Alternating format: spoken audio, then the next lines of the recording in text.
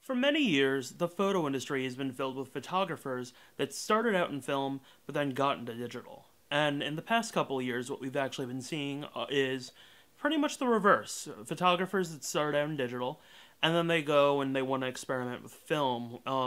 If it isn't standard 35 or 120 film and negative film and slide film, then it's something like daguerreotypes or wet plate collodions or cyanotype or something like that. Either way, you can't really deny the fact that analog photography is growing and will most likely continue to grow over the next couple of years. Here are a couple of tips for digital photographers that are getting into analog. Number 1. Film is balanced to daylight. In digital photography, you have the ability to use an auto white balance setting, which will usually get the colors pretty right for you most of the time. But film is always either balanced to daylight and some of it's balanced to tungsten light. If you want to get some sort of preview, then take your digital camera, set it to daylight white balance mode if you can, or if you have it, and just go ahead and shoot. See what it'll look like. When you scan the photo later on, most scanners won't really give you the best quality that you can possibly get whenever you try to shift the color balance or the tint or something like that. So that's why a lot of photographers back in the day actually shot with color filters instead. Color filters went in front of your lens, or sometimes they went in between the film plane and your lens, and they shift the color in one way or another. Some photographers also sometimes took the same color gels that they use for flash and put them in front of the lens. The trade-off here is that it cuts out some of the light, so instead of shooting at ISO 400, sometimes you might be shooting at something like 160 or something like that, so you need it to compensate accordingly. Tip number 2, freeze your film. Well, I mean, you don't necessarily have to freeze it, but you can refrigerate it, and keep that in mind.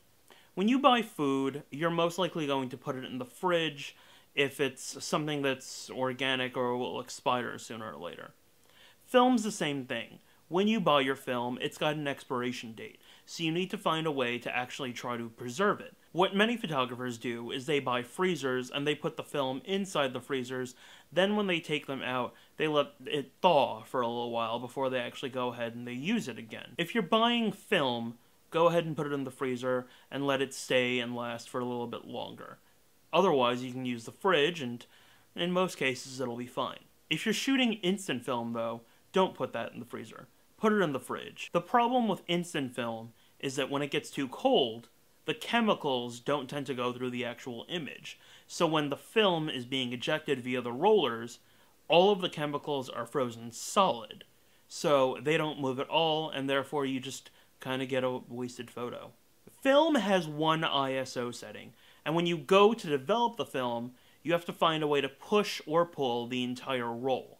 It's usually not very simple for you to find a way to pull one image or push one image. You're going to have to do that in the darkroom individually through dodging and burning. So if you're shooting something like Kodak Portra 400, you can shoot it at 200 and then develop it at 320 to get the best colors. Or you can shoot it at just 200 and then develop for 200.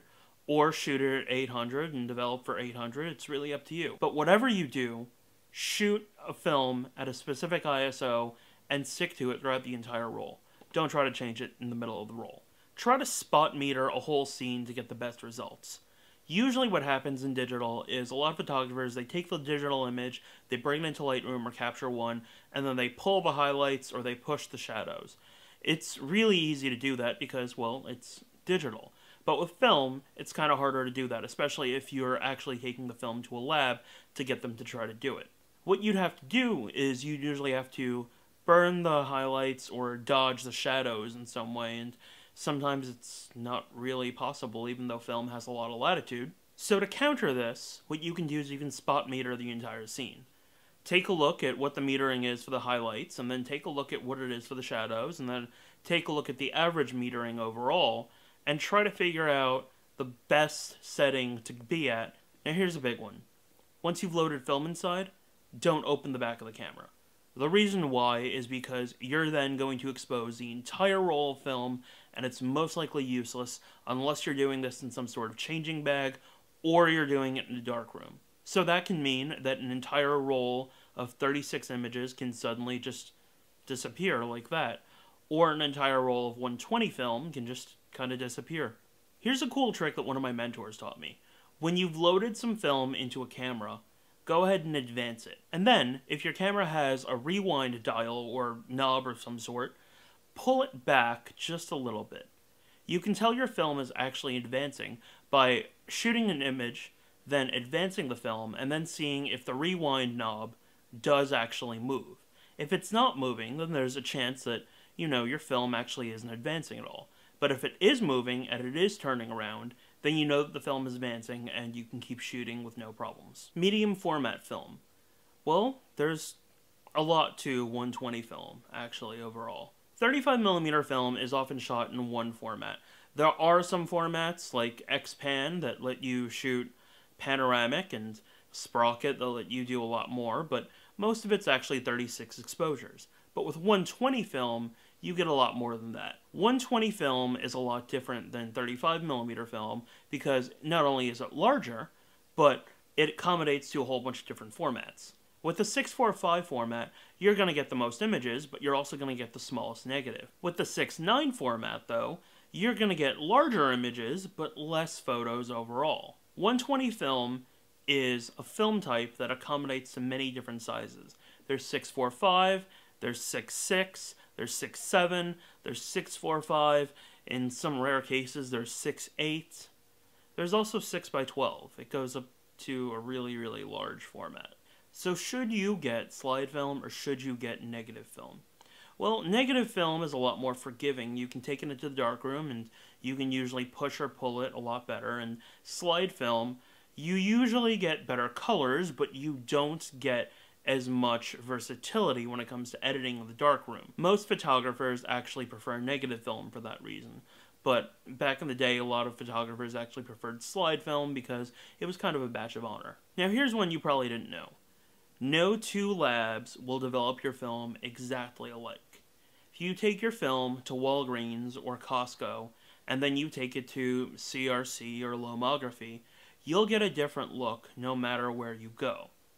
It's kind of one of the ways that labs go ahead and they market themselves, and it used to be a lot more competitive back in the day because you needed master chemists running these things. But these days, it's a little less competitive in a way because there are less labs out there. Because of this, you often have to go out there and experiment with different labs and see what they do and figure out which one actually works best for you. Just keep in mind, your lab that's on the corner of your block won't do the same job that the lab in the big city will. The My Light Meter app is something that I've been using for a couple of years now. It lets me meter an entire scene at a specific focal length and then figure out what it would be if I took average metering, or if I metered for the highlights, or if I metered for the shadows. I can change the ISO, the shutter speed, the aperture, everything else. It works out pretty well. Well, that's it. Those are 10 analog photography tips for digital photographers. I'm Chris Gambit, and thanks a lot.